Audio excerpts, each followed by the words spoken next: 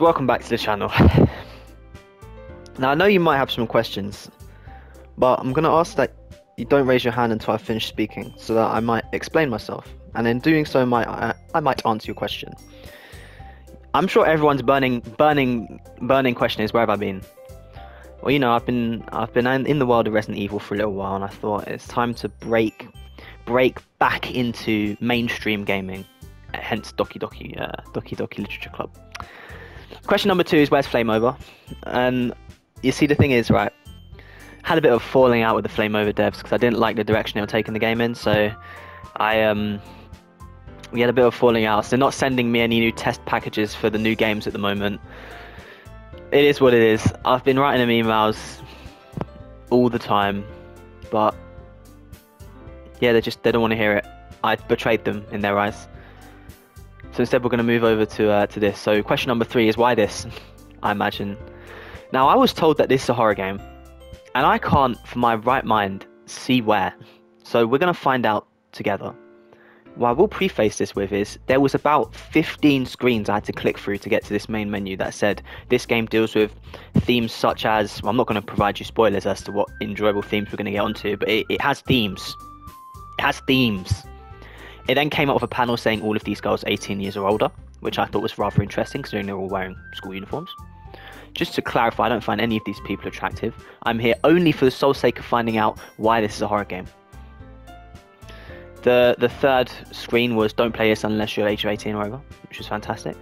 And then it had another option for you to disable graphic content. We can all just guess what I did with that option. And that's about it. I think there's not really more else to say other than to just begin. So that's what we are going to do. New game. I've got to enter my name. I'm not going to put my real name in because that would just be really weird. So instead, we're going to go for our King, Chairman Mao. Alright, let's go.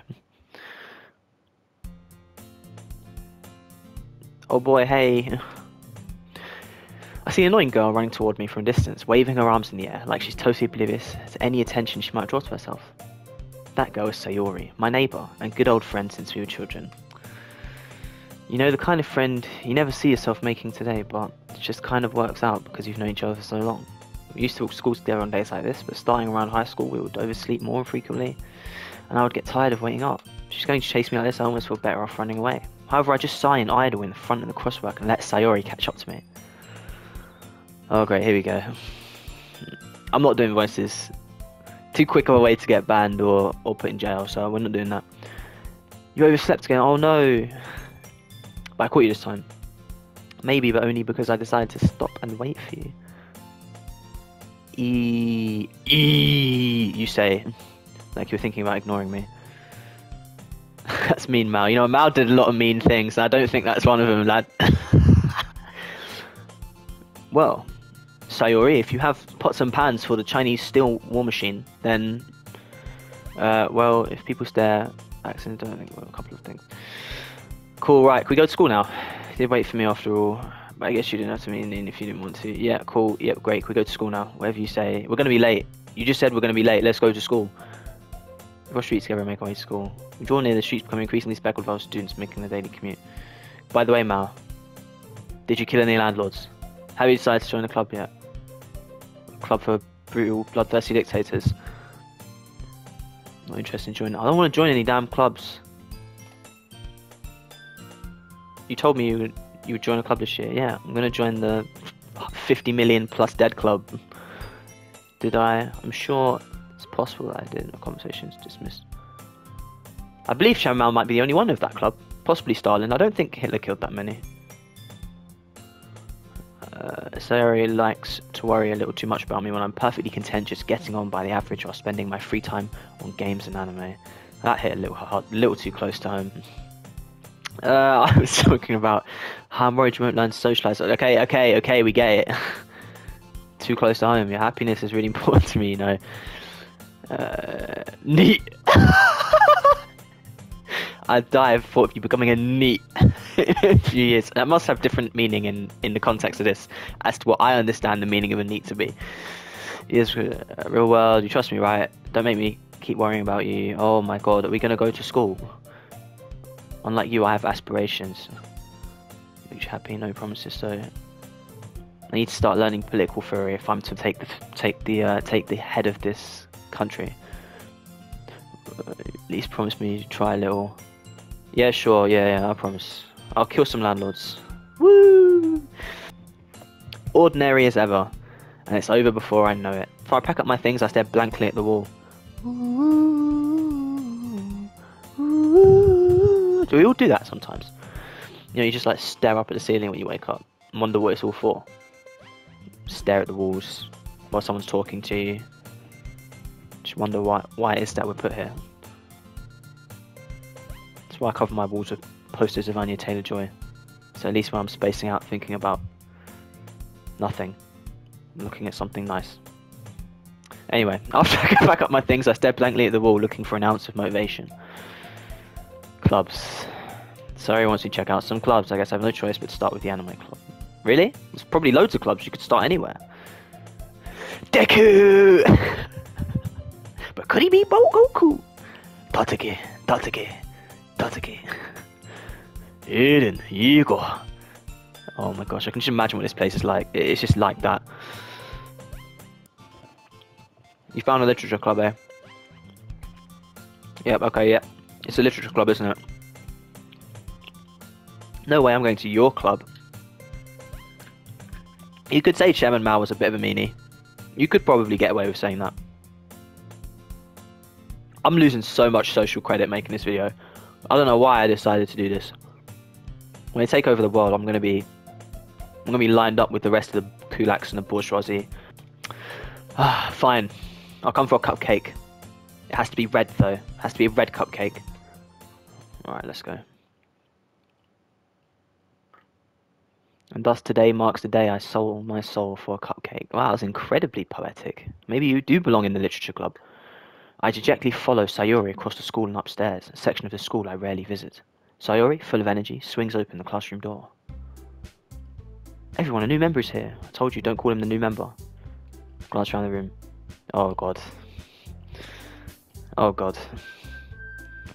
This is bad news, man. This is bad news. This is bad news. I need to make sure that my face is shown nowhere within my channel because this is bad news. Welcome to Literature Club. It's a pleasure to meet you. Or meeting you, whatever. Sorry, I always says nice things about you. Oh, there's another one. Oh gosh. Oh gosh. Way to kill the atmosphere. And another one. Oh no. This is such a mistake. Need the horror to start now. Need the horror to start now. Maybe the horror is having the SWAT team burst through your door. Welcome to the club. Yep, I'm here to read you all some marks. All words escape me in this situation. This club, full of oh no, it's not. It's not. It's full of incredibly what's the word I'm looking for here? It's full of a lot of very nice people who grow up to be fine young women, but right now they are not as is described in that text box. I don't care that the thing even said they're all over the age of 18 because they're clearly not. Okay, they're not. They had to say that for legal purposes, which makes this even worse. It means what's coming up is going to be even worse. I might have to scrap this. If it gets a bit much, I might actually have to just scrap this. If you want to say something, say it. Natsuki. Okay, right, so we know that's Natsuki. So what's the purple haired one called? I'm not really good with names, especially Japanese names. So I probably should end up calling you Pink, you Purple, and the other one Brown. Sayori, I can remember. Her small figure makes it look like first year.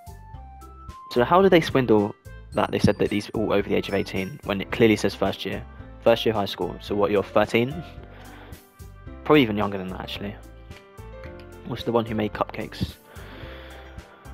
Just ignore her. You're Red Bow. You just ignore her. She gets moody. Oh, that's Sayori, right? Okay. Quite needs my ear and turns back to the other girls. Anyway, this is Natsuki, full of energy. Good. We need people full of energy for the hard times to come during the revolution. How are you all with rifles? This is Yuri, the smartest in our club. Don't say things like that. Yuri, who appears comparably more. If you hear noises, I'm throwing a bottle up and down. It's a glass bottle full of sweets. You hear that? I'm just throwing it in case you started hearing noises. I figured that this isn't the kind of game you want to start hearing background noises to. Yuri, who appears comparably more mature and timid, seems to have had a hard time keeping off people like Sayori and Natsuki. Well, it's nice to meet you guys, I guess. It's nice to be in the same room as you. Can we talk about books now? Oh my god, yeah, hello Monica, great, yep. It's good to see you again, yep, cool. Oh, don't do that. Don't do that. Get off the screen. Get off the screen. Oh man. Smart, athletic, not saying that middle one. Basically, completely. Okay, yeah, cool. Yeah, I'm not interested in this. Yeah, I'm gay. Chairman Mao's gay. Come sit down, man. We made room for you at the table. You can sit next to me or I'll get the cupcakes. Okay, yeah, Pinky, go get him. Oh, Papa's here too. Make some tea as well. Yeah, go on. Can we talk about books now? This is a literature club. It's not like I haven't heard this somewhere before. Made them for you or anything. Oh my god, no. I thought this was a horror game, bro. I had it on good authority that this was a horror game. Oh, not the pink head first year. No way. No way. All right. I give up Natsuki's weird logic and dismiss the conversation. Yeah. Okay. Cool. Yeah. Great. That's. Oh my god. This is so bad. Why are you all vying for Chairman Mao's attention? Have you not read a history book, ladies? Maybe that's what we need to do in our literature club. Read a history book. What made you consider the literature club? Because I like reading books. At some point, are we gonna read some books? Well, I haven't joined any clubs. That's okay, don't be embarrassed. Make you feel right at home. Can we read some books now? Literature clubs, my duty to make the club feel fun and exciting for everyone. So can we read some books? I just want to sit down and read my book. I don't want any more of this. Something special. So do you read books? Because I've not seen any books yet. There isn't even any books on the screen. Look, there's literally no books on any of these desks. I'm not sure about that shelf at the back. That looks like that might be books, but maybe they're blank ones because they're all the same. We'll do our best. Cool, yep, can we read some books? In the same goal. That goal being to read books, right? So why have we just sat around talking and eating cake? Yeah, I suppose that is pretty cool. I read a book about trees recently. This is actually true. I did actually read a book about trees recently. They are fascinating. I read about ancient growth forests, right? And the reasons that they grow so well, right, is because these ancient trees, really, really old trees, in the like little nooks and crannies and on the branches near the top of the tree, they grow all of this moss, right? All this moss grows on the trees. And you don't get this in like new growth forests, only ancient growth forests. And what happens is those mosses, they produce nitrogen, and when it rains, all that nitrogen runs down, obviously gets washed off the tree, it runs down the trunk into the soil, and it makes the soil really fertile around the tree. How interesting is that? All the trees are connected from the wood wide web, all these like fungal filaments. It acts like a brain, and they can like trade nutrients and information. They can tell when predators come in. Really interesting stuff. So I actually came here to talk about books, not cake. But you know, I like lots of things. Stories of Deeps. Oh, yeah, cool. Has anyone here read any books about trees? Sayori? Yuri? Pink hair? The one that keeps doing that really inappropriate pose? Anyone? Trees? Horror? I should read horror. Read a horror book. Desperately grasp something I can relate at a minimal level. At this rate, Yuri, you might as well be having a conversation with a rock. That's actually quite funny. I wouldn't have expected that, Yuri. Someone as gentle as you. Oh god, this makes me feel sick. But if a story makes me think, or takes me to another world, then I can really put it down. Surreal horror is often very successful at changing the way you look at the world, if only for a brief moment. I'll tell you, I did read a book once that made me change my opinion of the world. Before we get back to this, is The Old Man and the Sea. It's a super famous book. I imagine everyone's read it. It's only like 8 pages anyway. I'm going to spoiler warning. If you don't want to know how the narrative of the book, maybe skip forward like a minute or two, maybe 3, actually a couple of minutes. Essentially, right, the book is about a like really, really old fisherman, right, and he goes out. And all of these other fishermen catching like these shitty little fish in the shallow water, right? And he goes way out into the ocean, way out into the ocean. And he gets this massive fish on the line, like a fucking shark, like a big old fucker, big fish. And the book is about like, he spends like 3 days wrestling this fish, right? Like 3 days just wrestling this big old fish. While he's fishing that fish, he catches other fish and eats those fish. And he's out there for like 3 days, he's just working it out. He's just cranking this fish. And eventually he catches it, right? It's massive. It's the biggest fish he's ever caught in his whole career. And it's this really old man. And he's going to be like, great, this is going to be huge. Everyone's going to love this fish. It's going to sell for loads. You know, it's going to be my defining moment in my career. So he straps the fish to the side of the boat. He then starts to take the boat back into shore. I'm sure it was something like he had this like hook or an axe or a sword or something that he'd kill sharks with, and he like dropped it in the water or something at some point in the narrative. So he couldn't fight off sharks.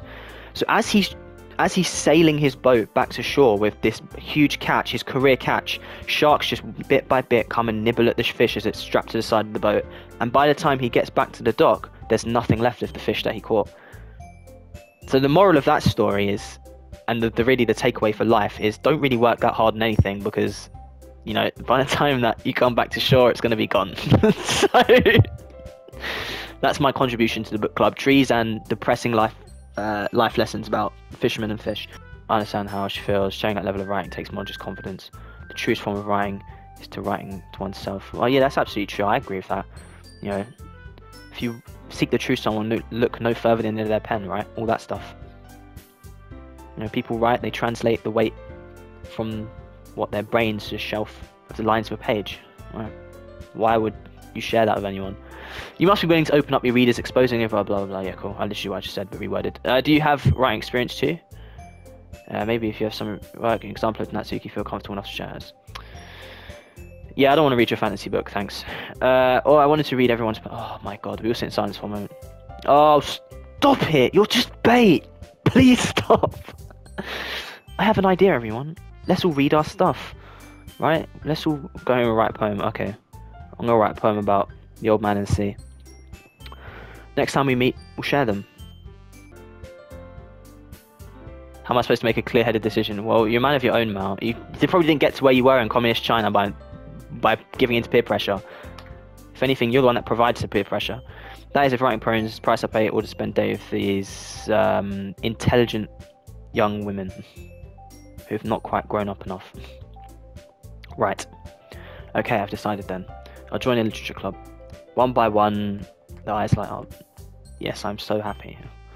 So he wraps her. Oh no, no, she doesn't. She doesn't do that. We'll skip that. That didn't happen. Hey, you really did scare me for a moment. You really did cupcakes. I would have been super pissed. Did she just swear? Bro, you're like 7. Is pissed a swear word? Pissed is a swear word, right? Stop doing that, please. That makes it official. Yeah, I'm part of the literature club. Great, cool. Can we actually read some books now? Hey, Mal, since we're already here, do you want to walk home? Yeah, okay, we live next to each other. Let's go. Can't hurt, right? Tokyo Avengers are out there beating people up. We should probably go home together. I'm not part of the Tokyo Monji gang, so it's time to write a poem. Pick words you think your favourite club member will like. Something good might happen with whoever likes your poem most. Should we try psychotic poems? The massacre in the eternal massacre. An agonizing eternal massacre.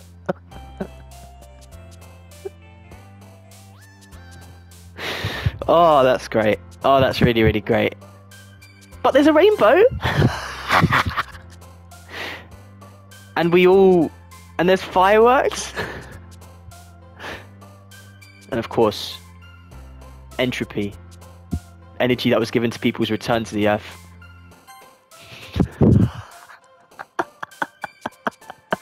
I am unstable. I have so much anger. All of the scars. My anger is unrestrained. And the human race is a contamination on the earth. But I do it all with a smile. I despise these people. I will see their crimson blood pour forth like a waterfall down their broken bodies. They will know my wrath, and when I leave their bodies to fester, I will take a great deal of pleasure from it.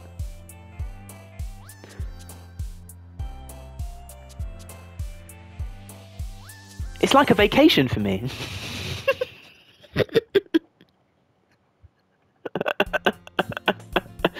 Alright, I think we're going to stop it there for the first episode. So, we're going to see what the reaction to our psychotic poem was next time. Thank you for watching. I'll see you later. Ciao.